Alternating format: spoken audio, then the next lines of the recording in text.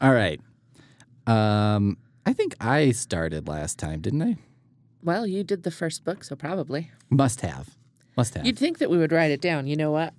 On my notes, I'm writing down.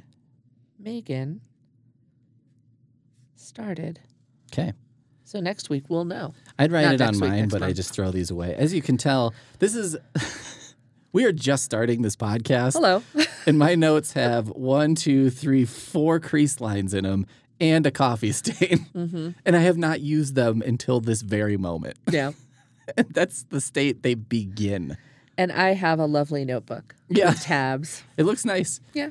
Don't look. Your There's handwriting looks nice. There's a joke. Oh, okay. Don't read it. Sorry, I don't want to do that. Yeah.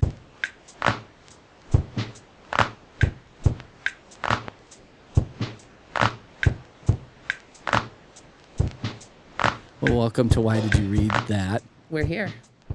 Starring Meagan. Yes. Hello. And Peter. Hi. I don't know why we did it that way. I don't know either. I just went for it. This is a podcast in which we each bring 4 books, talk about 2 apiece in depth and 2 apiece in shallow. Nice. Thank you. Everyone, you're going to have to excuse me, and Meagan, you're going to have to excuse me. I'm a little punchy. Yeah. Well, I mean, you have coffee, which is unusual for you, so I'm not surprised. I'm very sleepy. I did an at-home sleep study last night. Oh.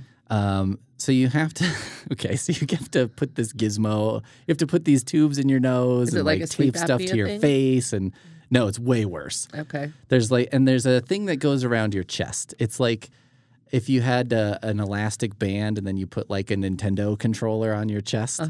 And then a thing goes on your finger, all this stuff. How are they expecting to get like legitimate information about how you sleep when they're like basically binding you up in a torture device? I don't know. I don't know how any of these come back and they're like, you slept great. Because I'm like, I nearly died and, being entangled in cords and like having dreams of being, bound by rope all night.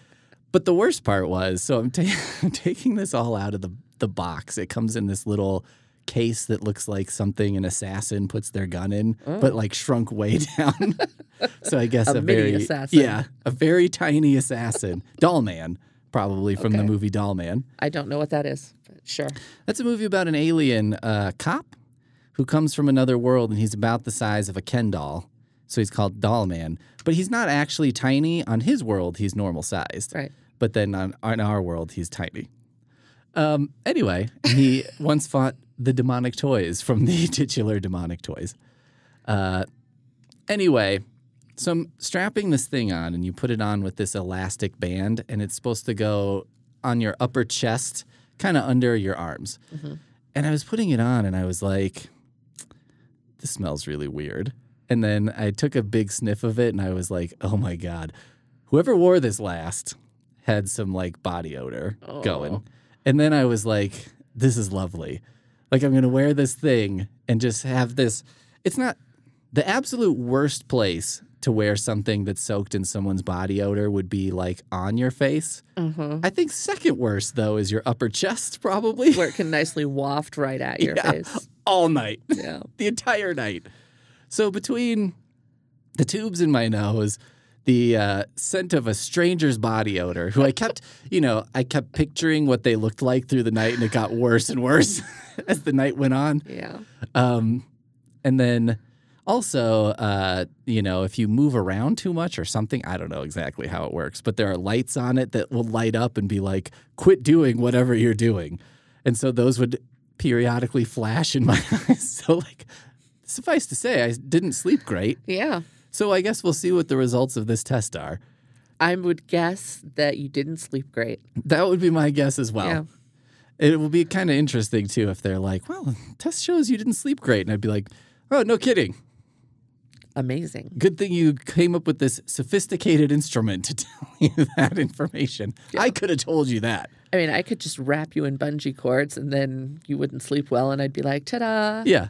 The fact that I woke up for, the 15th time at 5:50 a.m. and was like, good enough, and then took it all off and brought it in. The fact that I had it in your office like before 7 a.m. probably tells you what you need to know about my level of sleep. Anyway, So you're punchy. I'm a little punchy. That's all right. It's We're ready. But I have a good excuse. Yeah. Okay. Back on track. All right. So we usually kick off with a joke. We do. And I have one for you. Are you ready? I am ready. Maybe you can recreate last month's victory and get it actually recorded this time. For those who didn't listen last month, I messed up the recording by bringing a very cheap micro SD card that ruined the first 10 minutes or so. And I correctly guessed the punchline to the joke. And so now I'm destined to never get another one. Well, we'll see. All right. I've got my fingers crossed for you. Here we go. What is Forrest Gump's email password?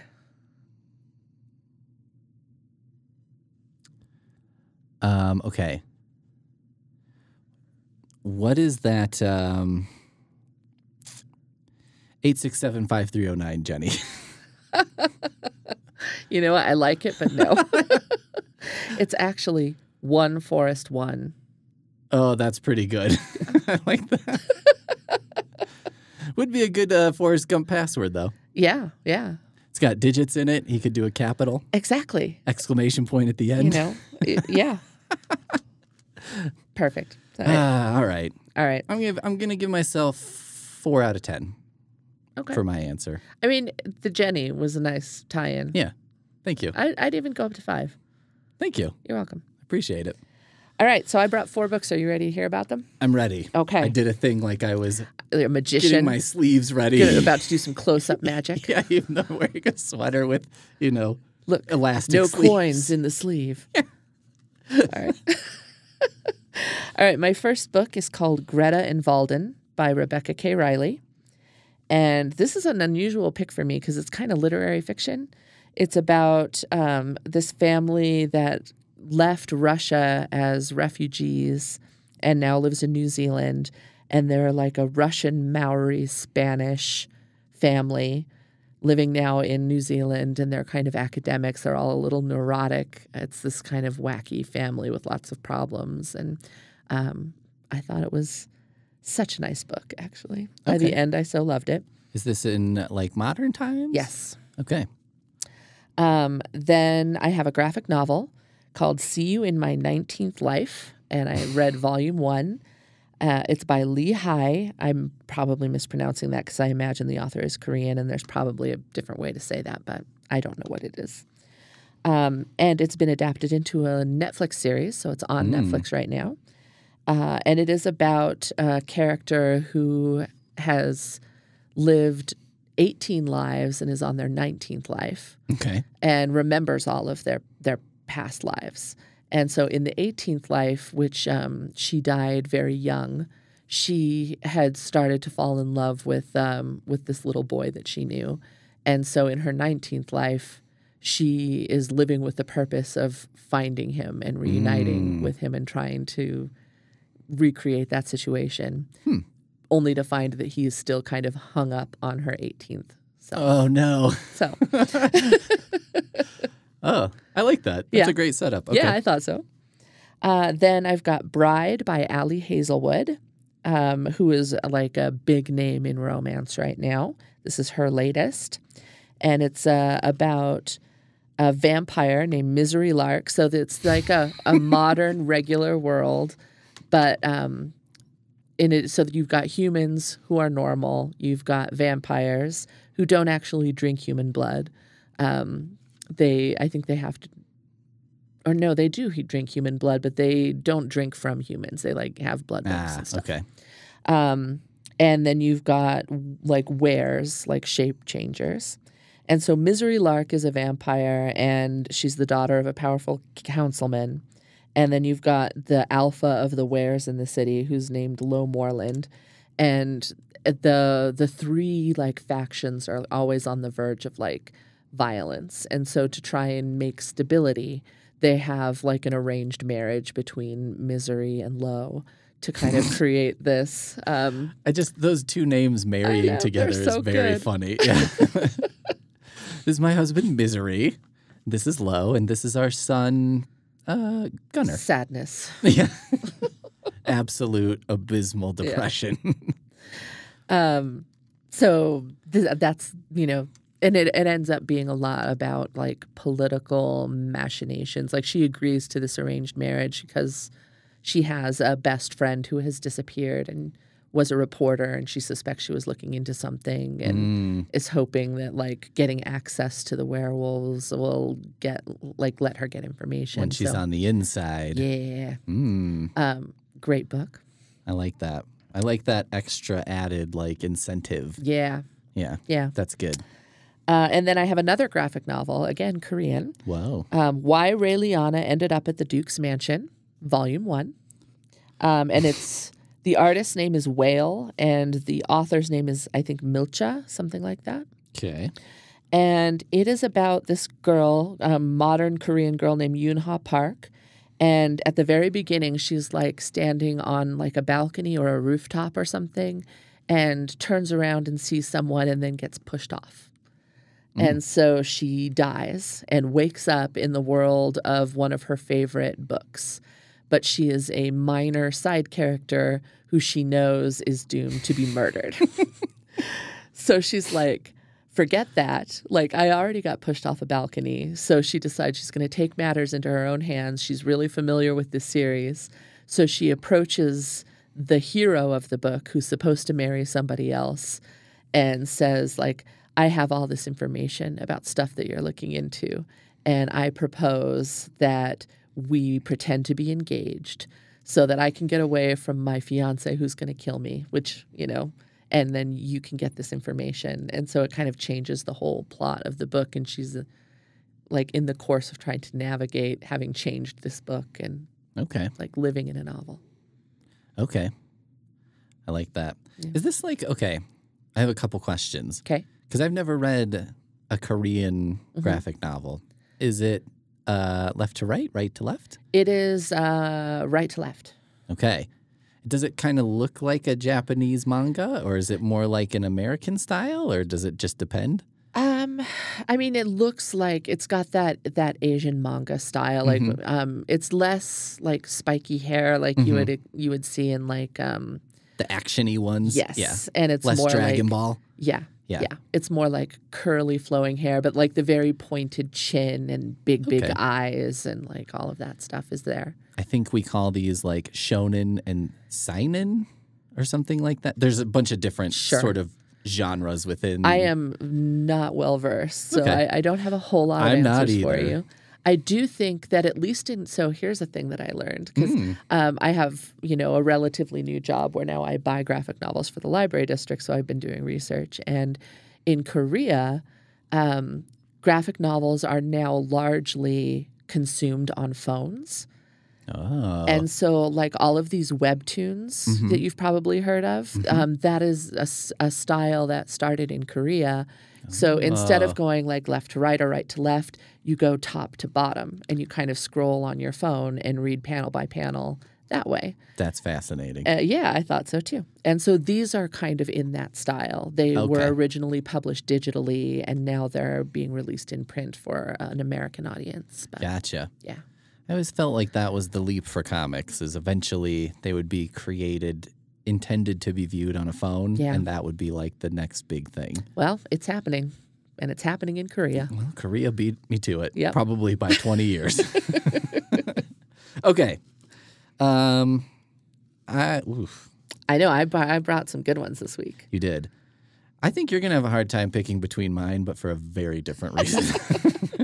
By the way, I did have an Alona Andrews. Oh, but okay. It was the next one in that Edge series, but I decided to give her a break. I'll tell you what, if you don't want to talk about it next time, we'll make a little extra time at the end. For you to plug Alona Andrews, I'm currently reading book 3 in that series, so maybe I'll have a new one. Okay. Yeah. I think I want to hear about See You in My 19th Life. Okay. First, because I like the setup. Yeah. I'm like, all right, I'm in. Well, and I've only read volume 1, so keep in mind that I'm right at the beginning of this story. So you've got this character, Ji-yoon Ban, and she is, I would guess, probably around 10 or 12. It's hard to tell with these like real stylistic kind of, art. But she's young anyway. And she's right at the age where she's remembered her past lives. So when she's super, super young, she doesn't remember her past lives. And then she hits something like, I don't know, right around that age and remembers that she's lived all these other lives. And so now that she remembers kind of her other lives, she's like, I have been there. I have done that. This is boring. Like, she's kind of over everything. And so she's like a child, but she's bored with, she's like an old everyone's soul. like, oh, exactly. Like, she's such an old soul. Oh, you're so lucky to have this child. She's so well behaved and so polite. And she's like me going around the house complaining about where the neighbors park their trucks. Sure. Real tuned into what's happening in the neighborhood. And in this life, she was kind of born into a rich family, and she's determined to make the most of it. She's like, it's not always this good, so I'm going to live it up while I have the opportunity. That's an optimistic viewpoint. Yeah. So her mother has a friend who has a son who is, I don't know, a few years younger than she is, than the main character is. And his mom is sick. And she is part of like this family that has a bunch of business concerns. And she's been overseeing this hotel, but now she's ill. And so she's mostly at home. And since their mothers are friends, like they get together a lot. She tries to help her friend out while she's ill and all of this. And tries to convince Ji-yoon to like hang out with him and like be his friend. And at first she's like, this kid is a whiner and like, I don't want to be around him. But eventually, like, she starts to see something in him that like breaks the boredom. And she's like, this feels like I haven't like felt feelings for another person, in a few lives now. Like this is, and she starts to like kind of have romantic feelings towards him. And at first, she tries to avoid him because she's like, don't need this complication. But then eventually gives in because his mom dies and he's very lonely and she just can't handle watching him be that sad. So he made a promise to his mom that they would go to the amusement park for his birthday, but she dies before they can go. So the main character's like, oh, I will go with you and you bring a picture of your mom and you'll be keeping your promise. And as they're driving to the amusement park, horrible car crash, and she dies. Oh, okay. So then you cut to her in her 19th life. And she, reached the age where she remembered. And she's like, I was young, so I won't be super much younger than he is. So I'm going to find him. So she's like, this time she's born into poverty. But she's like, she's done school 19 times. So she excels at everything. Pretty Everyone's like, easy, she's like a savant. She's like a genius mind. She's like, I gotta like get a safety deposit box and lock up all my school papers so I can just turn in the same essay again. Like, I have to do this all over. So she sets herself up basically to be like the most desirable worker in the world and gets a job for this guy's company. So she like knows who he is? She knows who he is. She knows his name. She knows kind of where he is. But he, the trauma of this car accident, like it's affected his hearing and like having the fact that she died and they were like stuck in this back seat together while she's bleeding out. Like he has some seems trauma. Horrible. Yeah. So he left Korea and went to, I think, Germany. And so she's trying to get a transfer to the Germany office and trying to figure out a way that she can see him. And then they get news that like the chairman's son is coming back to Korea. He wants to head up the hotel division, which was his mom's division. Okay. And the hotel division is failing. So he's like coming back to save it. And so she requests a transfer and gets a job with the hotel division and meets him and immediately makes everything very awkward. And she kind of hints to him that he knows her, but she won't tell him how. And that's kind of about where it ends for the first volume. Okay. That's cool. Yeah. I like that setup. Yeah. Okay, I always think it's weird. It doesn't bother me personally, right? But like, let's talk about Twilight. Yeah. And it's like they meet and it's like, well, technically he's 17, but technically he's been like 17 300, you know. for a while. And so with her, you're like, I guess it's kind of the same thing, right? Technically, in a way, she's a couple hundred years old. Right. But technically, but I guess it does kind of solve that problem too, because it's like, well, I mean, if he's like, it's less weird to me if he's like 25, let's say. Right. You know what I mean? Because I'm like, I don't know. I mean, yes, I would find it unusual if a 25-year-old was dating a 100-year-old, but I don't know. Yeah. Just something about it If that she I'm like, seems 19. yeah. Yeah. Let's be I don't know. All right. I like it. Yeah. I quite enjoyed volume 1. I'm still kind of thinking about it, and I think I want to read the book series before I watch the Netflix show. Yeah. Just because, I don't know. That's how I usually do it. Yeah. Because then usually I can be like, this is disappointing. Right. But I'd rather get the disappointment second. Yeah. Because those story beats, if you watch the show first and then you read the book and then you're like, oh, I should have read this first. Yeah. It doesn't really There's work. no getting that back. Yeah, you can't put that genie unring back in the bell. bottle. Yeah. Other sayings that mean. All right. I enjoyed it. I brought 4 books. I'm 3 ready. of them are on a theme. Oh, And I'm I love your themes. Guessing that you can pick it out. The first one is not on theme, and it's Monster Blood by R.L. Stein. Okay. A Goosebumps book, which I promised last time, which I also brought some stories about slime because it was a rabbit hole discovery I made. Next, Choose Your Own Star Wars Adventure, The Empire Strikes Back by Christopher Golden. Okay. This is a choose your own adventure type book that kind of puts the reader in the shoes of a nameless rebellion participant Okay. who is kind of just around for the main events of The Empire Strikes Back. Okay. Next, I have Which Way Book 2, Supergirl, The Girl of Steel by Andy Helfer, which is also a choose your own adventure book featuring Supergirl getting into a pretty boring situation. Oh, well. Yeah. Who wouldn't want to read about that? I know. I saw this on the shelf and I was like, where's this going to go? And then I was reading it and was like, even worse than I thought. All right. I didn't have high hopes. Not because it was Supergirl, but because I was like, Is it like Supergirl goes to the laundromat?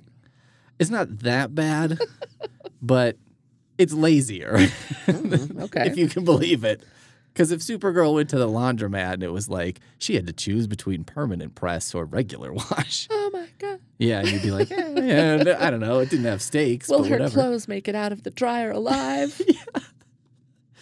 And last is Choose Your Own Adventure, Space and Beyond by R.A. Montgomery. This is a classic choose your own adventure, with the Like white from My cover, Youth? with the red trim. Yes. Nice. So, theme here is choose your own adventure No. of 3 different styles. Impossible. I've been racking my mind. What is the theme? What is the theme? You just ruined it. I was going to guess. It's so funny because, I read there. It's like a choose your own adventure and then 2 knockoffs, and it's so funny because the way they do these is like, you can't really copyright the idea of a choose your own adventure book. Yeah. So they just have to come up with a name that basically expresses choose your own adventure without explicitly saying the phrase choose your own adventure. As just an interesting side conversation, we've known each other for a while. Mm-hmm. And I happen to know that at one point you endeavored to map out every choice in a choose your own adventure novel. That just happens to be the one that I brought, Space and Beyond. Okay. I brought the map. Well, in that case, we got to start there. Okay.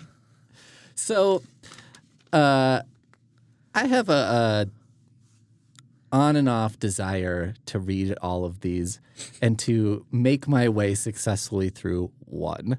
Yeah. One mainline choose your own adventure is You all want to I'm live. really You want to looking- survive a book. Yeah, not just survive, but come out with what I would call a good ending. Right. Because I would say mainstream choose your own adventures have like 3 tiers of ending, kind of depending on what the story is. This is very scientific. Thank you. I've done a lot of research. I know. Lowest tier is usually death. Yeah. Or, the story equivalent of that. Often a little bit grisly and often kind of comes out of nowhere. Right. Like you're not expecting it. Then mid-tier is usually something like, you're supposed to be in some kind of space war or something. And what ends up happening is you're like, well, I crashed my ship on a planet. And now I'm just kind of stuck there. Mm-hmm. And that's where it ends. And you're like, okay, like I'm not dead, but I'm out of commission in the war. And like, this is not exactly me standing next to Chewbacca and getting a medal. Right.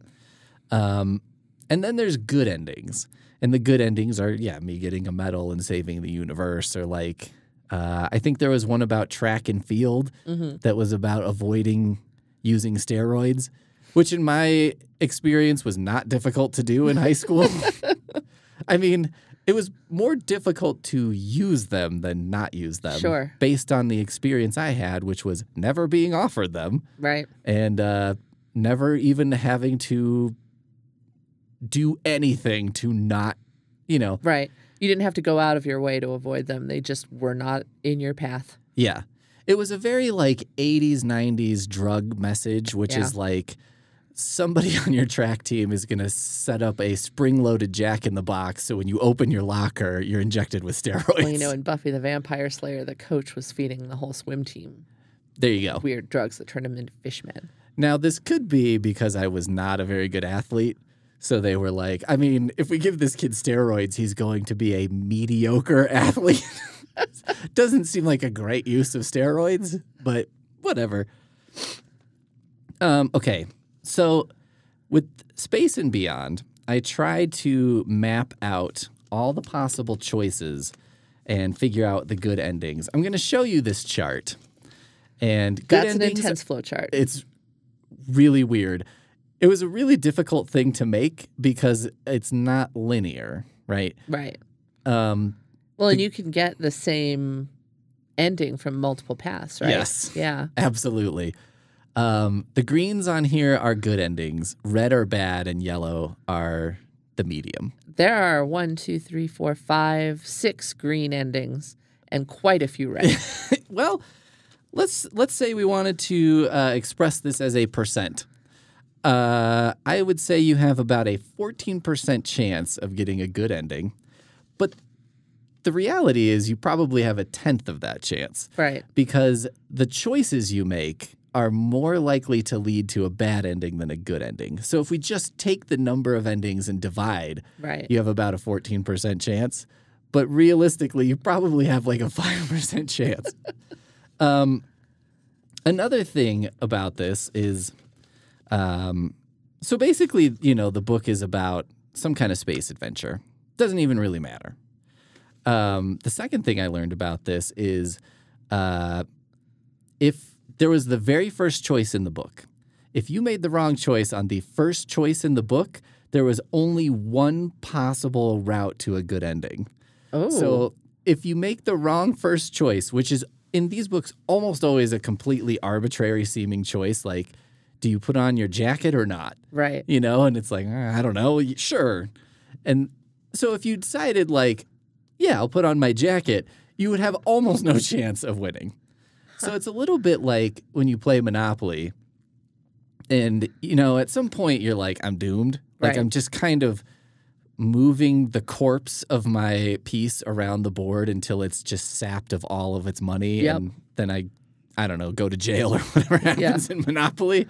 So that's kind of what's happening if you make the wrong first choice in this book. And but you don't know. Mm-hmm. Like you have no idea because it's so complicated. Then it's also like really easy to put yourself onto a path where you can't win. It's over, but you still make several other choices after that. But you're doomed. You're going down the drain and you're just kind of like deciding which direction you're going down the drain, but it's over for you. It's like, it's terrible. You're the spider getting flushed down the toilet. You're already dead. You just don't know it. Exactly. There were 2 paths that I discovered in this book where it was literally a coin flip. It was like, and it made the difference between a yellow ending or a red ending, a bad or a medium. And it was literally like, do you go left or right?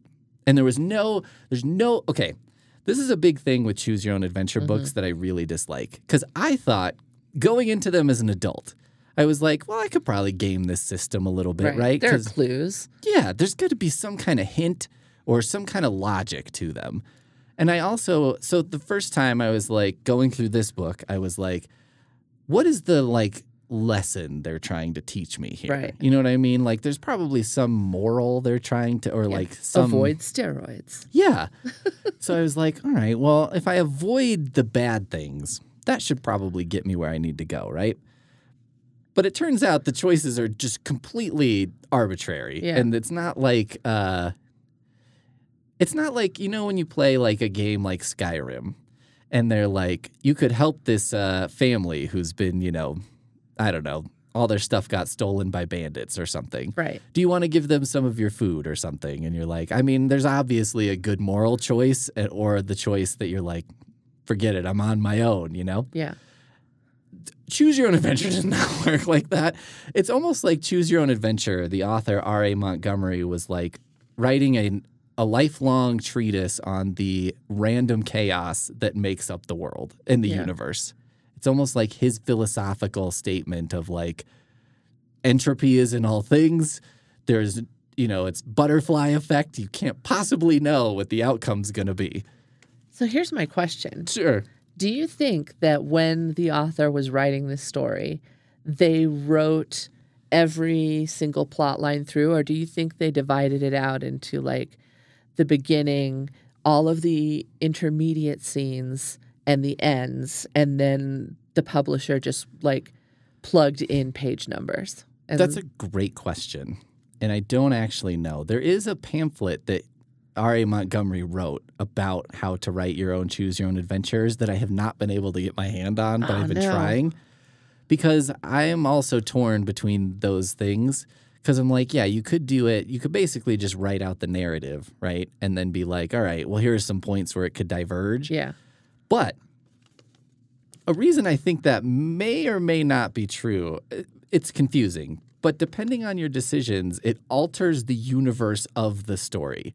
So in this particular story, there's like a disease that's going around. And if you make a choice, assuming you're immune to the disease because it's possible that you're immune to the disease, you will find that you are immune to the disease. Okay. And so it works out. But if you make the choice the other way and say, like, I'm not going to assume that I'm immune to this disease, it turns out you are not immune to the disease. Okay. So believing makes it so. Yeah, it's kind of a manifest destiny situation where you're like, if I believe that I'm not going to get this, I won't, you know, or something. It's really weird. And that's where I get confused. Yeah. Because I'm like, well, it doesn't work for it. This is when my brain kind of melted because I was like, it's not even a consistent universe. You know what I mean? Like you make a choice, but it should be that you make the choice, but the universe remains the same. Right. You're either immune or you're not, and how you behave shouldn't affect your immunity. Right. But in this book, it does. Yeah. And it's like, well, I should have, made my own decision, but that shouldn't have affected whether or not it was true. Right. And yet it does. And so it's almost like the book is being written 2 lines ahead of what you're reading. Yeah. And it's just like, but ultimately, the whole thing is that it just funnels you into doom. You know what I mean? Yeah. Like everything is trying to get you to doom. So I had 2 favorite parts of this particular book. Okay. Though. Second best part. You come upon a race of people who, through some kind of time nonsense, are torn between the past and the future and kind of living in both simultaneously. Okay. So there's an illustration, is what I can only describe as like grandma's faces on babies' bodies. And it's really disturbing and weird. But the best part is there is an ending where you become a space pirate. But then what happens is it kind of like goes into a coda, and it's like, well, you've been a space pirate now for many years. But what happens is the universe kind of goes socialist, I guess. And everybody just, it's like a Star Trek optimistic future. Right. Where it's like everybody has what they need Right. and there's no real need for conflict anymore. But it's actually kind of a bad ending for you because you spent your life plundering all this stuff and getting all this treasure. And everybody's like, hey, yeah, there's really no use for treasure anymore. So it's like a good ending because you're like, well, I ended up in a peaceful future where everything's good. You and survived, got everything you need. Yeah, I could just walk into the hospital and they'll fix me with some ray and I'll probably live to be 500 years old. But it's also like, but your life has no meaning anymore. Yeah. Because you spent all your time learning space pirate skills that are of no use to you. Yeah, no one needs a space pirate. It's like being someone who spent their entire early adult life working on their writing, and then somebody's like, I invented ChatGPT. And I'm like, oh, good. Great. Well. Do you need a moment? No, I'm fine. Okay. I've had a long time to accept this. Okay. I can always hope that something will just explode and it won't work anymore. Yeah, I mean, I don't think ChatGPT is really there. Yeah, we'll see. Yeah, we'll see. I didn't think it would be, if you asked me 5 years ago, would it be where it is today? I would be like, no. Yeah. That's not something to worry about. I mean, it's still making stuff up. Yeah. So. Well, I think the future is about, having very human narratives and people knowing that there is a human person behind the narrative. Yeah. And, if companies will do this, they will use ChatGPT to try and create that stuff. But then the problem is once people find out that was created by AI, they'll be like, well, I don't trust this company anymore. Yeah. Like they tried to convince me that was a real person who told this story that touched my heart about, some event that happened with their mom or whatever. It was all lies. Yeah, and it was all a lie. And so anyway, I think that's the future. Yeah. Is being genuine. Yeah. But we'll see. Anyway, that was way, way more thought than anyone has put into any individual choose your own adventure. Yeah. And so I will conclude with, I think I've done somewhere in the neighborhood of 20 of the official choose your own adventure series and made it through none. Yeah. As an adult. So if anyone has a trick, I've tried many tricks too. I've tried random coin flip. I've tried doing what I call Costanza-ing. There's an episode of Seinfeld where George is like, I make the wrong decision all the time, so I'm going to just make the opposite. Whatever I would choose, I'm going the opposite. I tried that. It didn't work. I've tried going with like the morality angle. I've tried going the opposite angle. I've tried so many things. I've tried being like, I'll just go with whatever the bigger page number is. Nothing works. I don't know. I don't get it. One of these days you'll make it through and then like your house will burn down. Yeah. And you won't have any proof. Like I know. I'll make it through and then something will happen to the recording of whatever. Right. And it just won't. I don't know. I keep thinking like if I do enough of them, it'll be like the Matrix and I'll see the code. I'll see the path. You are the one. Yeah. I keep thinking, but I'm like, how many do you have to do? Because I've done like 20. That's a lot. More than 20. It's a lot. Yeah. I've been a karate master. I've been a parasailing. Well, at least you're having adventures. I guess. They all end in calamity, Yeah. It's like that movie, that Tom Cruise movie, where he keeps dying and then comes back to life and does it over again. When you say you've done 20, does that mean that you read through until an ending? Yeah, I do usually just go through, and get to an ending, and that is when I consider it being done. Okay. Sometimes I do go back through then and like explore what would have happened if I'd done this or what if I did that. Well, I had a tendency when I was reading these as a kid to like my very first decision led to me like immediately dying. Yeah. And that's never satisfying. No, and then you're reading it with like all of your fingers and the different decisions because you're like, and that's the thing is I'm like, yeah, you could have made the wrong decision 10 decisions back and not even know. Yeah. Yeah, the only way to do it is to map it out. That's the only way I've figured out how to do it so far. Madness. And that is so unsatisfying. Yeah. You know what I mean? Because you're like, well, I mean, it's kind of cheating. Yeah. I don't know. It's like the lottery. Yeah, it really is. So my next scheme is I bought a book of dream interpretation that you put your dreams in, and then it gives you lucky numbers. Oh. And so I'm like, all right, I'm going to go with that. And then I'll do like a, 1, 2, 3, 4, and then pick whichever, or see whichever page number is closer to the lucky number. Yeah. This is how deep into the rabbit hole I've gone. Maybe the answer's in the stars. Maybe. It's as likely, apparently, as me making, like, logical decisions as an adult man. So, whatever. Well, good luck. Thank you. All right. Anyway, I want to hear about Misery and Low.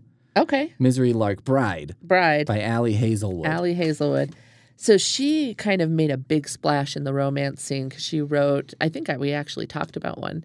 She wrote a series of romance novels about female scientists. Okay. So there was like a neuroscientist and somebody who did like physics or something with space. I don't remember, but sounds vaguely familiar. Yeah, and they were all like nerds in the workplace finding love. I think the one that we talked about, she had like a low blood sugar or something. She fainted a lot. But anyway, I shouldn't laugh at that, but I don't know. I mean, it's funny. She writes romantic comedies, so it is funny. Okay, good. It was played for humor. It was. See, yes. I detected that. Yeah. It wasn't a life-threatening problem. Right. So they were very popular and did very well, and they're great. And so she got quite a following and became a bestseller. So as a reader, like a romance reader and a writer, her roots are kind of in something like they're in fan fiction, first of all. Mm-hmm. So she kind of got her start writing for the Archive of Our Own. Yeah. Okay. So she kind of got her start there, along with a lot of other romance writers kind of got their start there. What is that pipeline? There's there's like a fan fiction to romance sort of.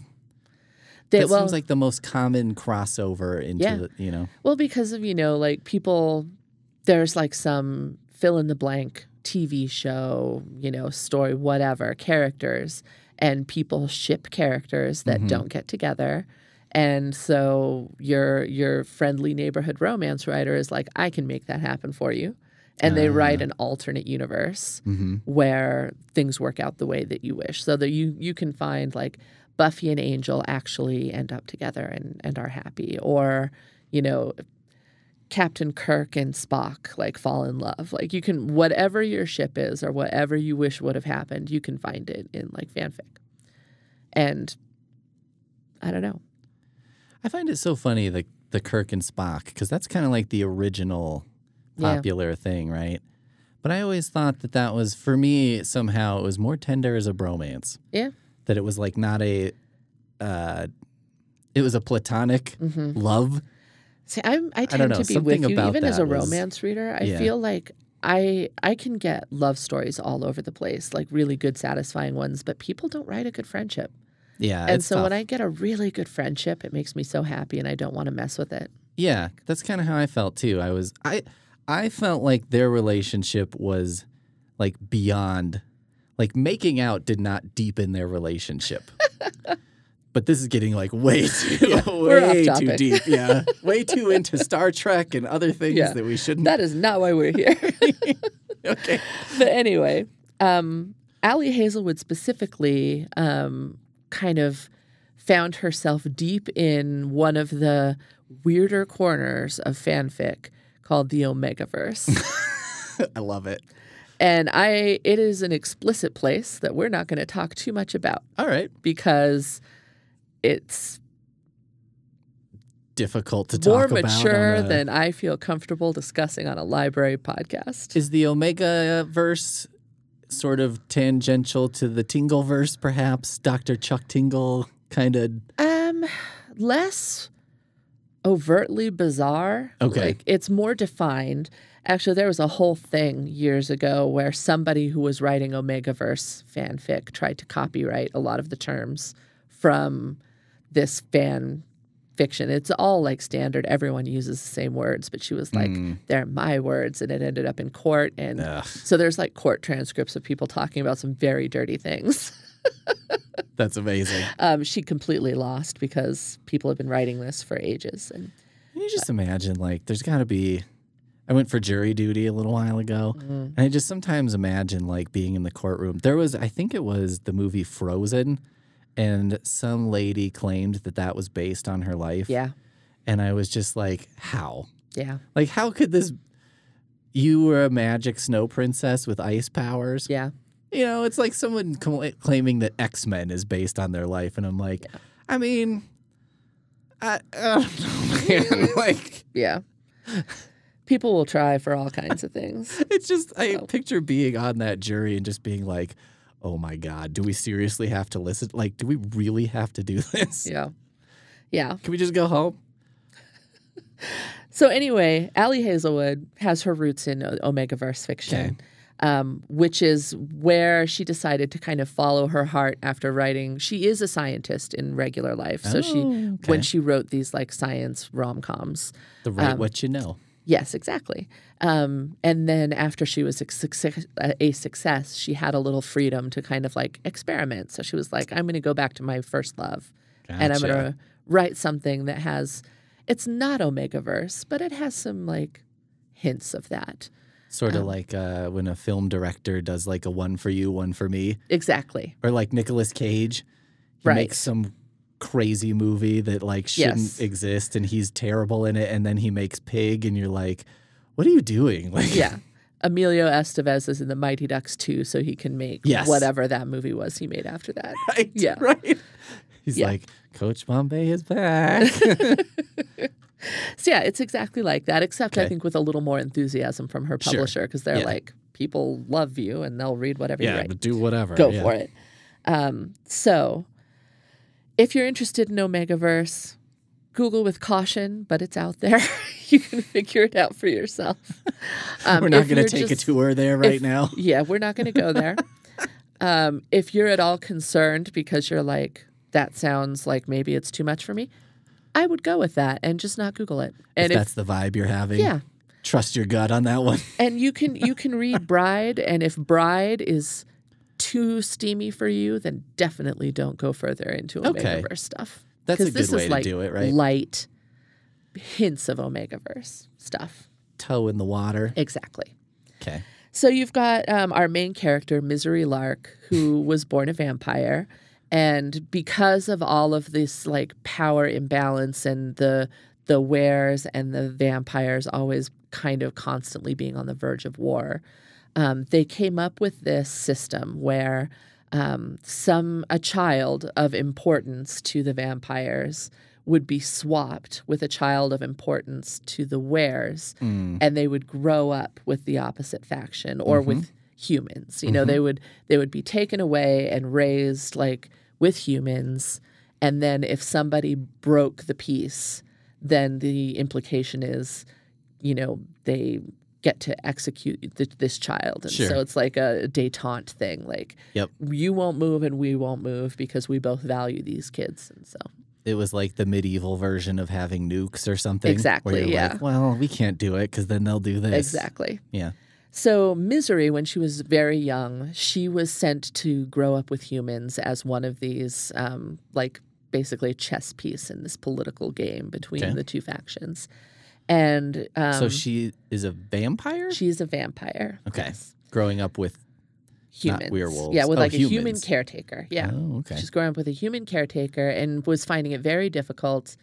And normally the vampires tended to be very stoic and like self-contained. And she was like upset and crying. And they were like, man, she's a problem. How did we get this vampire? So they ended up finding a little girl, a little human girl about her age and be like, here's a friend. Like, shut up. Yeah. So they grew up together. Here's a friend. Shut up. Basically. Like they didn't really, they like, as caretakers, they didn't care much for her. Yeah. So I feel like the way you just said that, I feel like most parents have a moment where they think that. Right. They probably don't say it. Right. But they're just like, here's Teletubbies. Shut up. Go like, away. Just give me 10 minutes. I'm gonna go in the bathroom and turn on the shower and just sit up against the wall and cry. Like, I just need a minute. Basically.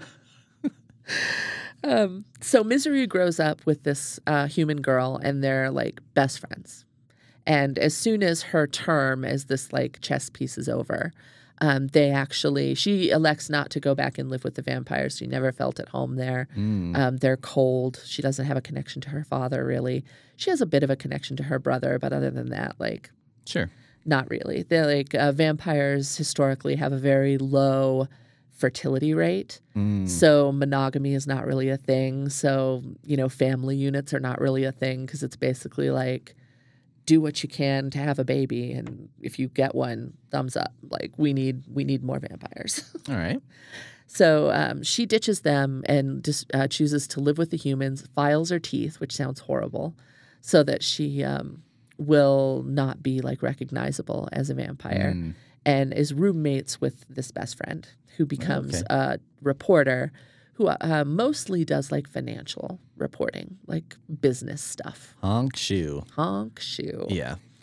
And then one day, like, they have a little bit of a fight, and then her friend doesn't come home after work, and then doesn't come home even after that. And eventually she's like, well, this feels like she's probably missing. Like, she's not going to write off that maybe she was just like, you're too much trouble. I'm done with you. I'm headed to New York City. Like, maybe that could happen. But she's concerned enough that she's like, I need to figure out what happened to her. Yeah. And so she gets like summoned by her father, who proposes this thing. He's like, we have our like human liaison is changing, like retiring. We're going to have a new one who's like an unknown quantity and wants to end this like system of swapping kids. We need to keep the peace. So we're proposing an arranged marriage between you, if you say yes, and like the leader of the werewolves. And since she thinks she can get access to computers, she's like a techie girl. She's like, I'm going to do this so that maybe I can get on the werewolf computers and figure out what happened to my friend. Okay. So, like, now I'm picturing a werewolf computer. it's like, just a regular computer. This is, just in a werewolf house. Yeah, I was just picturing a regular computer, but with fur. Which is really silly. I don't know why it would be that. So basically, shaped like a big dog bone or something. Oh, yeah, no. All their phones are dog bone shaped. Absolutely not. This is why my paranormal romances never work. Yeah. Because I'm too busy thinking about everything's like a dog thing, right? Yeah. That's not fun for anyone. Everybody else is like, no one cares. Actually, I would put the book down if it was like, and their house looks like a giant dog house, and all of their phones are like dog bones. And I'd be like, no. The werewolf family has a dog, which is pretty weird. They all wear dog collars. How do they interact? They have tags. Yeah. No. All right. This is good for me. This helps. Yeah. Like, I know what they're looking for. The audience is not looking for what I'm selling. So you've basically got a traditional trope in romance, which is the marriage of convenience. And it's supposed to be like 2 years and then they'll get an annulment. And it's like a marriage in name only kind of a situation. And she's basically in this house kind of as a prisoner. Like, everyone's always constantly watching her. They think of her as the enemy. And she's like trying to skulk around, get information, which looks very suspicious, but not for the reasons that they think. Like, they think she's like a spy for the vampires. She just wants to find her friend. And meanwhile, she starts to like get to know individuals within this werewolf community, and they're having their own like weirdness. Like the alpha, he's a new alpha who took over for some very specific reasons, and she starts to figure out why that happened and is sympathetic with them, starts to think he's actually kind of a good guy. And he has like a little sister, and she gets very attached to the little sister. And so she's investigating this situation, navigating this weird, complex political system, and, also starting to like care for this new group that she's been kind of thrust into. And it is the first in a forthcoming series. So okay. Yeah. So does it end in like end, or It does is it kind a of romance novel, cliffhanger-ish? so that means happily ever after. Okay. So her book ends with her in a happily ever after. Okay. The next book will be about a side character. Oh, okay. And you know who it is by the end of the book. I'm not going to say because if you want to read it, I don't want to Gotcha. spoil anything. So it kind of expands the universe. Yes, How would I put that? Horizontally instead exactly. well, on the z-axis instead of on the x-axis. This is very common with romances. Okay. So you'll have like a group of sisters or a group of, work colleagues or people with some connection, and it will kind of go through them one by one Okay. and match them up. I see. Yeah. I see. I gather that's how Ice Planet Barbarians goes. Yeah. Because that does, begin and end and has kind of an ending. Mm-hmm. And then I think it focuses on other characters. They all in the stand following. alone and they like develop off of each other. But romance series are a little unusual because usually you can read them in any order, and the only thing you're spoiling is that the couple from the previous books got together. Surprise, surprise. Right. Everyone knew that going in. Right. So you're not really spoiling it. Gotcha. Okay. Yeah. Makes sense. Yeah. But All anyway, right. this book, it's very spicy. I've read spicier, but I've read very deeply in the genre, so that's not a surprise. I think a lot of people would find this on the spicier side of what they're used to. Okay. But it's very funny and good world building, and if you're into like the paranormal alternate universe stuff with some hint of mystery and some political machinations, Okay. I think that it's a great place to start. And hey, if you're in it for the spicy, Yeah, it's there. there you go. It's there. It exists. Yep. All right. All right. So I feel like we have been down that choose your own adventure rabbit hole. Okay. So I'm going to pick Monster Blood. Great. So Monster Blood is, I think, third. It's the third because Goosebumps. the plant one is the second. Yes. Stay out of the basement. Yes. So Monster Blood is a story of a kid who gets dropped off with his aunt, who is a person with deafness. A deaf person? Deaf person. I'm not sure what. If they're completely deaf, I would say deaf. If they Okay. have some hearing impaired. She is deaf. Okay. Which is, I guess important in the story. Not really. Kind of. Well, representation. Sort of. Yeah. It turns out she's deaf because of a witch's curse, which gets reversed. Sure. So I don't know. I don't know how that works. I but feel like whatever. I should, as an aside, mention that I'm hearing impaired, which is why we're having this That's weird kind of side conversation. That is why I was sort of like asking Megan, like, what is it? Yeah. Anyway, I don't know why I wrote that part down. It was very significant in the beginning of the story, so I kind of expected it to like play a major role, right? Well- like something's gonna happen, and it's like, I don't know, a monster's creeping up on the ant, and she can't hear it because she's deaf. Yeah. Something.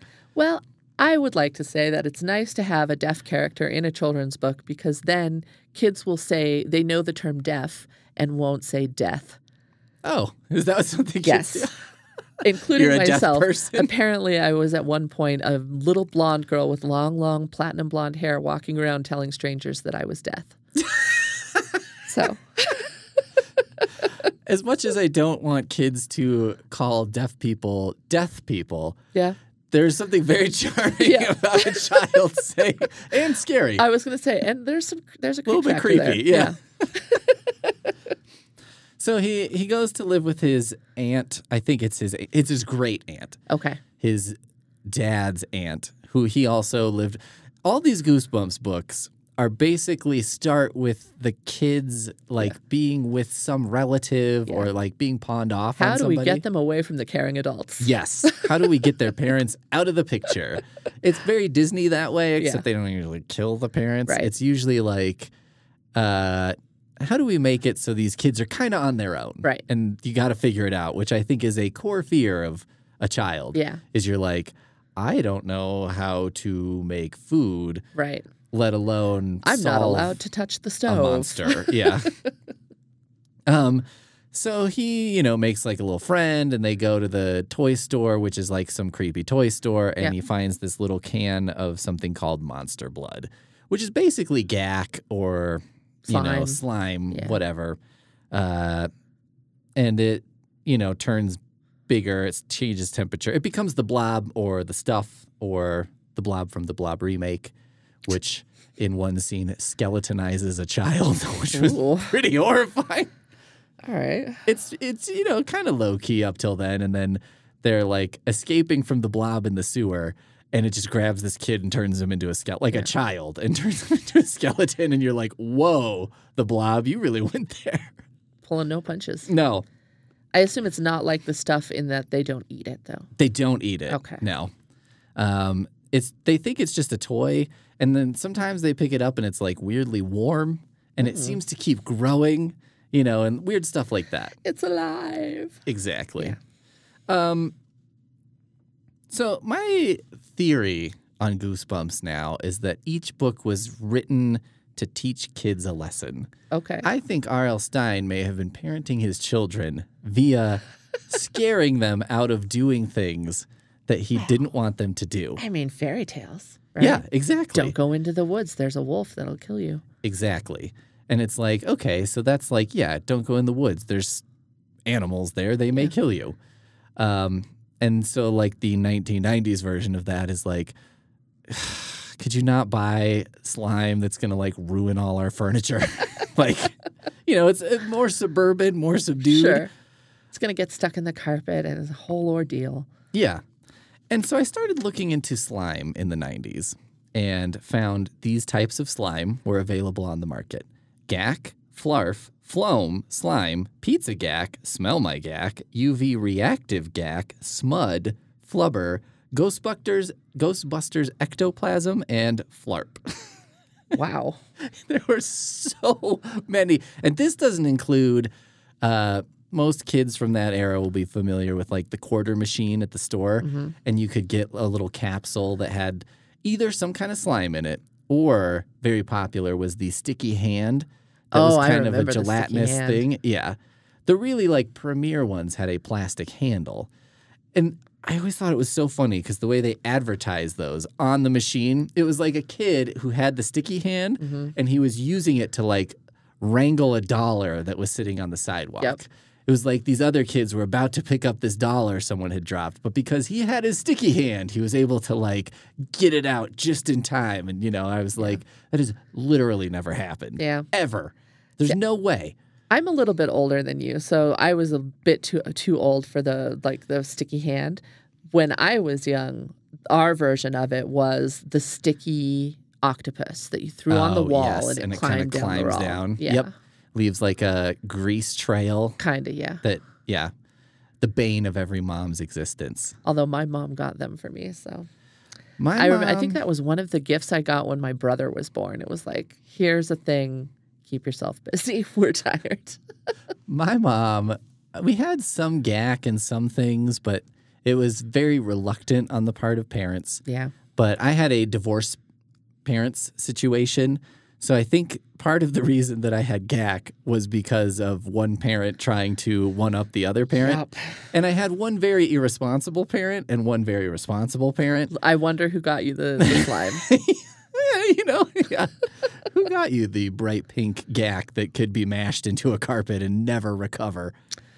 My mom, I remember one time we had like a sticky ball. It was like an amber-colored golf ball size, just sticky ball. And she was like, just don't stick it to the ceiling. Because she was like, I'm not going to get it down for you. And like, I'm tired of it. It like leaves grease spots on the ceiling. Don't do it. Of course, I came up with this brilliant game. I turned on the ceiling fan and would lay on the floor and try and throw the gack ball up so it didn't hit the fan blade and then came back down without hitting the fan blade. This does not surprise me. It took 30 seconds for me to stick it to the ceiling. That slime ball stayed on the ceiling for over a decade. Wow. That was how hard my mom refused to get it down. I respect it. And, like being a kid, it's like at first you're like, oh, I really want to get that down. And I didn't ask because she had made such a big deal of like, do not throw it on the ceiling. And then eventually she saw it and was like, great. I was like, I bet she's really reevaluating a lot of her life choices that have led to this moment, and just like, where have I gone wrong? Yeah. It's like if you were the mom of like a multiple murderer and you're sitting in the courtroom and you're just like, playing back through your head all the decisions you've made. Anyway, I looked online and found several Reddit posts about things kids did with slime. Okay. And I would like to share some of these with you. I await. All right. Oh, man, I loved this bleep as a kid. For some reason, I decided, this is Nickelodeon Gak. For some reason, I decided to stuff it down the sink drain. As I tried to scoop it back out, I ended up just stuffing it deeper into the sink's piping. I was too scared to tell my parents what I did and figured it would just slowly wash away. Instead, it turned rock solid and clogged the sink. Oh. I decided to feign ignorance as to how it got clogged, so my folks had to call a plumber, and of course he had to take the whole sink apart. And what do you know, there's a bright orange mass hardened into the pipes. My parents almost killed me when they realized it was the Gak they got me. I don't even know why I did that, but needless to say, I was never allowed to get it again. Yeah. Here's a short but sweet one. Upon touching Gak for the first time, I vomited. And I never touched Gak again. That's a special journey for parents. I just imagine, the parent, like, one finger touches the Gak instantly, and they're like, great. Glad I got that. I had the scented Gak that was supposedly pepperoni pizza. It didn't smell like pizza at all. My theory is the scent was actually thyme, but that was too hard to market to kids, so somebody figured pizza was close enough. But it reeked. My mom would not let me play with it indoors. Sometimes I'd try to sneak it out thinking she wouldn't know, but within 30 seconds she would yell, put that back in the container or take it outside. Here's a kindred spirit. First day I got it, I threw it in my ceiling fan to see it go flying. It got stuck on the fan blade. It's still there to this day, and despite all attempts to get it out, it's still there hard as a rock. I left my Gak on a parent's wood grain television set and woke up to find it had removed the finish and was grounded for life. Yikes. I had a full tantrum at Universal Studios when I was 7 or 8, screaming, I want Gak! My parents were mortified and did not get it for me. I don't know why I thought a tantrum would work. They never did. I finally got it months later for Christmas, but to this day, my family still mocks me, I'm 29, about it and screams, I want Gak. Yeah, that has the ring of truth to it. When I was about 9, Chuck E. Cheese ran a promotion where you could somehow obtain limited edition Gak scented by going there, or limited edition scented Gak by going there. I don't remember the details, but my parents agreed to take me and a few friends for dinner. After loading myself up with greasy pizza and playing some games, I left with a small container of sunscreen-scented Gak and another of pizza-scented Gak. I played with them all the way home, despite the nauseating scent. About halfway home, I spray-painted the back seat of my parents' minivan with greasy pizza up Chuck.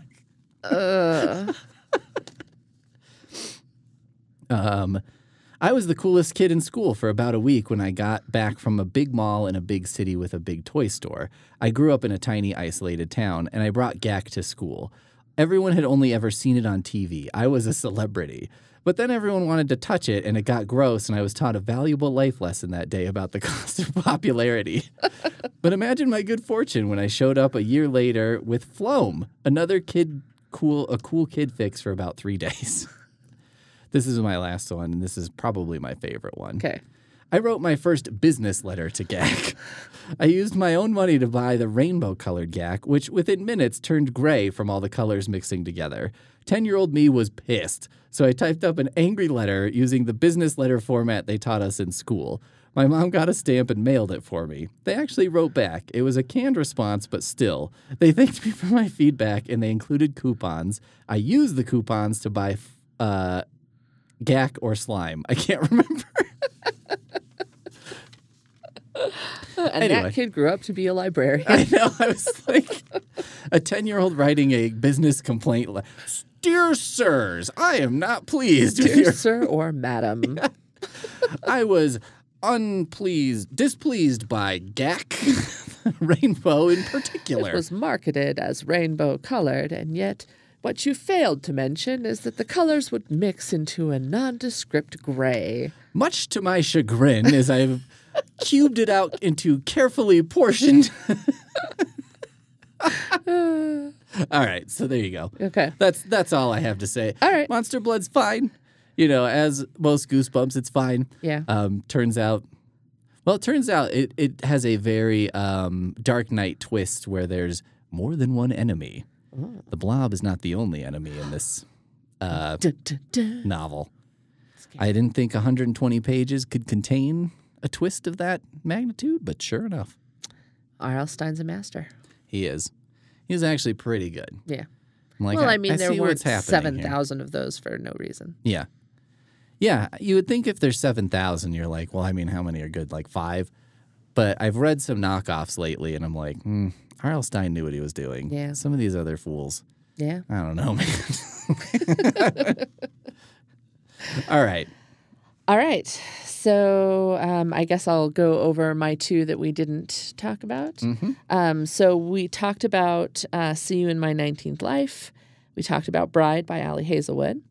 I also have Greta and Valden by Rebecca K. Riley, which I listened to on audiobook. I would actually recommend it on audiobook because there are a lot of different accents in this book, and this is more than one narrator, and you get like there are some really interesting accents, Scottish and New Zealand and Spanish, and so that aspect was very fun.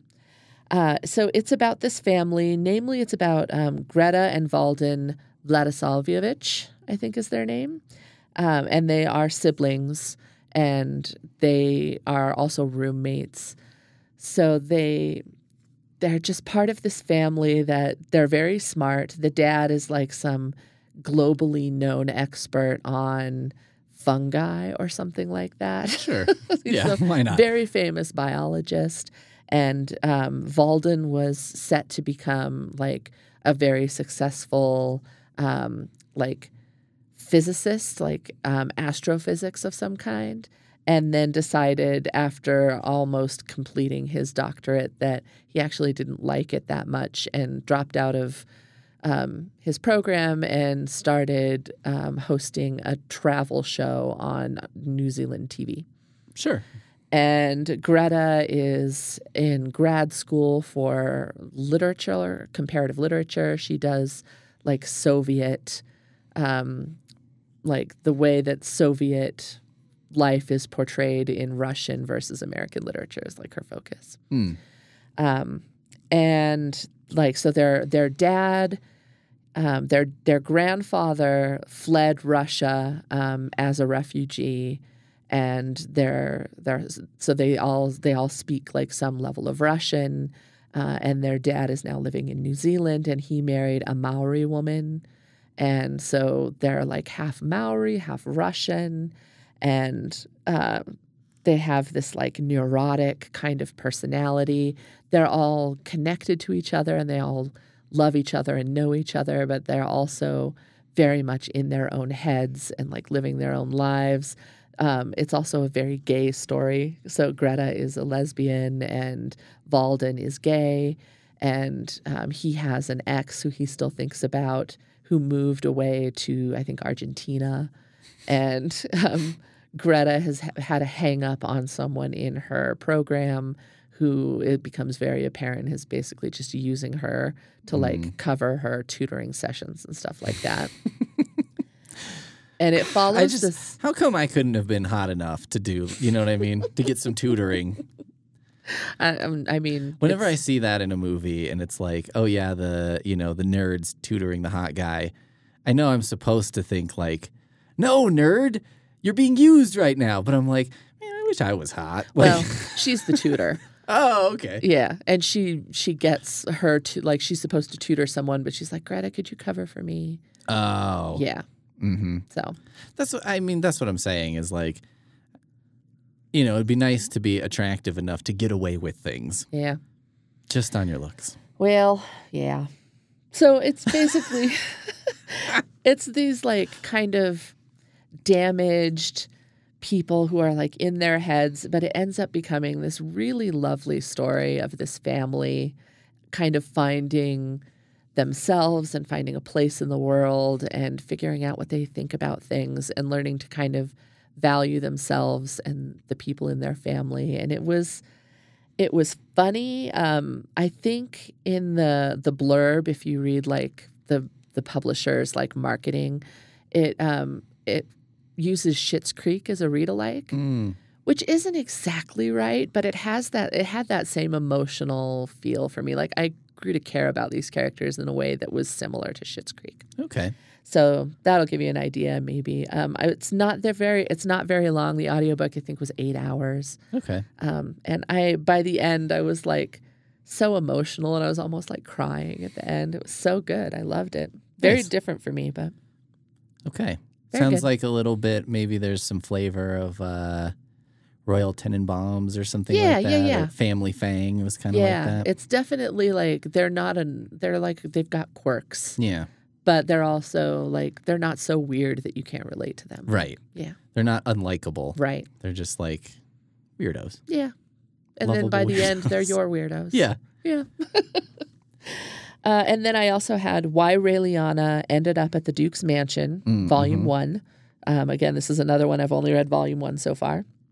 So this is the one where the character Yunha Park is, I think, pushed off of a building. It's very kind of nebulous. You're not sure exactly what's happening. All you know is that she seems to be falling, and then she wakes up and she's in this very like fancy historical world with nobility and stuff like that.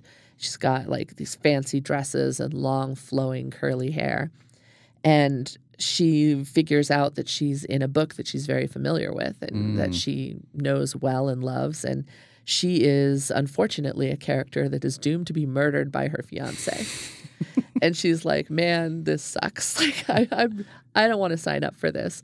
So she starts to she's like, I'll make him break up with me. I'll just be super unpleasant. So she tries to push him away, and he's not having it. Like, nope, we're sticking.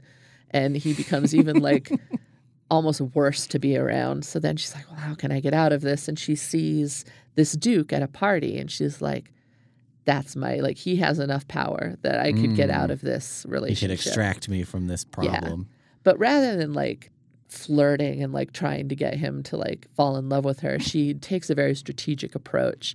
And she knows from reading the books that he's looking for this royal seal. And since she's read the books, she knows things about the royal seal. So she approaches him and she's like, I have a proposal. We pretend to be engaged. I will tell you what I know about the royal seal because I know you're looking for it. And in return, you help me get out of this relationship that I don't want to be in. I think he's going to kill me. And eventually, after testing the waters, he's like, you know what? Fine. Okay, we enter this deal. All right. But you have to move into my mansion and take Duchess lessons. You got it's you're not going to embarrass me. You gotta learn to be proper here. So it's about her. She moves to this palace and she's, trying to learn a bunch of different things and also being trained in all of these duchessy arts and being dressed up in these fancy clothes and having people do her hair and stuff. And so it's got this historical, costume drama part and also a little bit of this intrigue and a hint of will they, won't they romance to it. I just figured out what appealed to me about this because I've read many a thing where this happens in video games all the time. Yeah. Books about video games where it's oh my God, I'm in the game. Yeah. And this seems like a version of that for book nerds. Yeah. It's oh my God, I'm in a Jane Austen novel. Yeah. But I'm doomed. I have to change my fate. Oh no, I'm this tragic character. Yeah. I don't want to be the tragic character. And a little flavor of Groundhog Day. Yeah. Because it's she knows what's going to happen. She can be watch, this guy is going to do this. Well, and there's this question of there's the girl that he's supposed to end up with in the books. And when she shows up, what then? Yeah. Is it destined to still kind of reroute to the same fate? Or is it no, you can change it from here forward? Yeah. Will she Good questions. end up in a worse place? Is she condemning her to be unhappy now because she stepped into this role? I don't know. Also, do you think we get an answer eventually of why she was pushed off a building? I Or hope is that so. just like, like, I don't actually like it happened in like 3 pages and then we moved on and it was never referred to again. it must come back because otherwise they could just have her get hit by a bus or something. Sure. And Or just be say it's like, random. oh, I died and Yeah. here I am. Like If it was meant to just be to get us to this point, it could just be completely random. Yeah. Right? She's on the subway reading the book. Right. And then it crashes and then Right. yeah. Yeah. Okay. So yeah, I plan on continuing to read both of these series because I enjoyed both of them quite a bit. But in between other things, I've got a whole stack of library books I got to get through. And I have to figure it out, Peter. I have to figure it out. I got to get these books out of my house. These are the dangers of working in a library. Okay. I talked about Space and Beyond by R.A. Montgomery and Monster Blood by R.L. Stine. I didn't talk about Choose Your Own Star Wars Adventure, The Empire Strikes Back by Christopher Golden. This was a book, if you are an adult and you are trying to trick your kid into reading, this is a great choice because in order to finish this book, you have to read so much. Like between each choice, in a Choose Your Own Adventure, you might read, I would say, a maximum of 4 or 5 pages before you get to a decision tree. This one is like 20 pages between decisions. Okay. And I was like, I see what you did here. So it's Star more Wars. novelty. It's like reading a novelization of the movie. The funniest thing is you're this like ancillary side character. Like usually you would expect to be like, you're Luke Skywalker. Right. But I think what they were trying to do is be like, well, the continuity of the story still has to happen the same way. Because I think Star Wars is a little bit more, you can't have an ending where it's like, and then Darth Vader blew everyone up and that's it. Luke Skywalker misses the Death Star and is killed in a crash. The end. Yeah. Princess Leia was on Alderaan when it blew up. Right. So I think what's happening here is they're like, how can we put the reader into this story? But also their decisions really don't change the broad narrative. Right. But also they have to be involved in everything.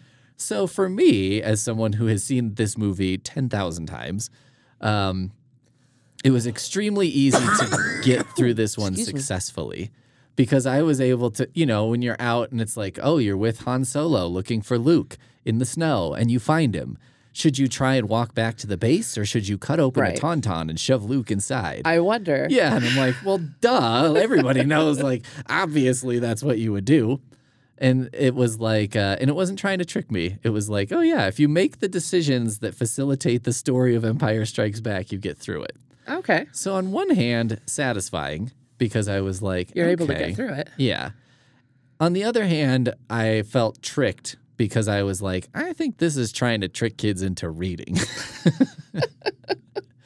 Because it's not like a normal Choose Your Own Adventure where, you would, it's maybe 150 pages, but you would read 50. Such a weird position for you to hold as someone who I know reads. I know. I don't know. I felt tricked and I didn't care for that. But if you're a parent, and I was like, well, I wonder if you're a kid, if you haven't, it was hard for me to separate because I was like, I've seen this movie so many times. I know exactly what I should do. But maybe if you were a kid who hadn't seen it yet, if that exists, saw it once and didn't really understand it because you're like, oh, whatever. The other one was Which Way Book 2, Supergirl, The Girl of Steel by Andy Helfer. Okay. This was a thrift store pickup. Okay. There were 2 things about this book. One was, so unlike the Star Wars book, you are Supergirl in this book. Okay. And the book begins with a preface that basically says, you're making the decisions for Supergirl. Now, if Supergirl was making her own decisions, everything would work out great because Supergirl is good at making decisions. So if something happens to Supergirl, it's because you were making the choices. Whoa. Way to just build a guilt complex on kids straight off the bat. It was kind of weird. And also I was like, is this like a weird comic book thing? Because they were like, they don't want kids to be like, well, Supergirl died in that book, and they're like, yeah, it was your fault she died. But yeah, that was the other thing is I was like, all right, so it's kind of saying like, hey, little dum-dums, like if she dies, it's your fault. Yeah. You suck at decisions. That's why she's dead. As, neurotic little, like, overly serious child Meagan, I would be like, it's all my fault. I know. Killed Supergirl. And so I was like, okay, well, this is serious right off the bat.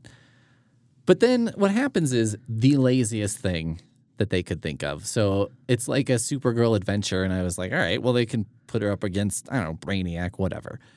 What they choose to do is she's in school and goes into the classroom of a physics professor who has invented a ray that makes people go into books. Kind of a little bit like this story you're talking about, except way worse, because the book she goes into is The Wizard of Oz.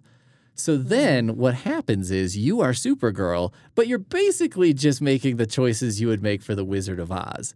So Andy Helfer came up with a way to write a choose-your-own-adventure book where he didn't have to create any plot at all. Boo. Because he's just like, well, what if you just... It's basically Wizard of Oz choose-your-own-adventure. You're right. I would rather read about Supergirl at the laundromat. Yeah, right. Because I'm like, I know how Wizard of Oz works, Yeah. A. B, being Supergirl has no effect on, it's not like you're Supergirl, so you're like, well, yeah, I mean, I would go in here and When I'll the just... Wicked Witch tries to steal you, you just fly away. Just cave in her face. Right. Like, I mean, like, there's no... the Cowardly Lion is like, I'm afraid, and it's like, it's fine. Don't worry, I'll protect you. Yeah, I'm super. I can shoot anything, so it doesn't really matter. And you'd be like, well, I know that the wizard is, just some guy. Right. So, whatever. End of story. When he's first like, go get the broom of the witch, you'd walk over and move the curtain and be like, yo, can we skip this part? Yeah. So I was like, A, it's incredibly lazy. Yeah. But B, I was like, it's not even a Supergirl story. Yeah. So what's the point? So it was super disappointing. Yeah. 2 thumbs down. Other than that preface that was like... Yeah. Don't kill Supergirl. Don't just read this cavalierly thinking you're going to have fun. This is serious. Yeah. Buckle up. Wow. But I also survived that one because much like the Star Wars one, as long as you make the decisions... I was going to say, you know how to get through The Wizard of Oz. Of course you made it through that book. The only decision that was a little difficult was it was like, do you walk along the yellow brick road or do you want to fly over the top of it? And I was like, I mean, I think flying over it would be the obvious, like, what's the difference? But I was like, I better walk on it because that's what Dorothy did. Yeah. And I was like, I'm going to make the decisions that are the closest to the movie. Yeah. And I think that was the right choice. Maybe if I'd flown over, it just takes you straight to the witch's whatever castle. Yeah. And then everything's fine. The flying monkeys are like, gotcha. Yeah. Which, again, I was like, I mean, are the flying monkeys like a big threat to Supergirl? There have been many apes in the DC universe, and, they mostly are handily defeated by, even... Yeah, I don't know. Even lower tier superheroes. Did they have wings? I don't know. I can't think of any Maybe that could that's fly. the secret. You're right about that. I mean, there's Titano. He's just a big ape. There's Gorilla Grodd. He's a super intelligent ape. There's Detective Chimp, who's an immortal chimp who lives in a space bar who solves crimes. But none of them fly. None of them fly. Just saying. There's been a sort of recent Detective Chimp resurgence where it's like he's in a couple stories been sort of a legitimate character, which is hilarious. Yeah. I love it. I like an inversion where it's like, this should be ridiculous, so we're going to take it super seriously. Yeah. That's always fun. It's kind of like, what if Detective Chimp was the key to everything? And I'm like, seems unlikely, but I'll read it. Let's go. Yeah. If that's your premise, I'm in. And those are my books. Those are my bad decisions I've made over the last month. We had some doozies. Ew, yeah. Yeah. Not my favorite reading month. Not a lot of things populated my, best of 2024 bookshelf. Well, I have to say, I really enjoyed all 4 of mine. Yeah. I had a good month. We had a real Plus, high-low I had an situation. Alona Andrews. I know. I read a book that I reviewed for Library Journal that's not out until later this year, but I really liked that one. All right. Which was, interestingly enough, another person wakes up in a book that they love story. Oh, so, weird. Yeah. It's a thing going around, huh? Yeah. When that's closer to release date, I might bring it up. We'll see. I just realized if I was going to do that kind of book, I would write a version where someone wakes up in the novelization of the movie Demolition Man. Oh. And then they'd be like, well, I've seen the movie, but I never read the book. And there's like, oh, no, there's some important differences between the two. Are there? I have no idea. I've never read it. I've always wanted to have read it, Yeah. but I don't actually want to read it because Yeah. I'm like, I mean, I don't think my life's going to be infinite. Yeah. If I was, going to live forever until the sun turned into a red dwarf and collapsed in on itself in a distant future, maybe I'd be like, I got time to read the Demolition Man novelization. But what are you not reading to take the time to read it? Yeah, that's the the other question. thing, because it's like, well, I read Which Way to Supergirl instead. You do this to yourself, and I don't understand it. I don't know. I make bad choices. Yeah. That's, why did you read that? It's the whole ethos. I prescribe Greta and Walden to you because I actually think there's a chance you might like it. All right. I like a pretty weird, Yeah, the it's weirdest very of the much weird. a character-driven story. It's 100% about these characters, and they're a little odd, Yeah. but in a way that I don't know I found endearing. I think I would like that. I like those kinds of things. All right. In conclusion, We did it. we That's did it. the We're end. done. And hopefully we'll stay on a more regular schedule again. Yeah, I think we will. I think so too. I've taken over scheduling the podcasting studio, and so I think that will help. A responsible adult's doing it now, so I think that's going to make all and to be the fair, difference. you do pretty much everything else. Yeah. I show up and talk, and now I book the room, and that's pretty much all that I do. True. So All right. We'll see you next time. we'll be here.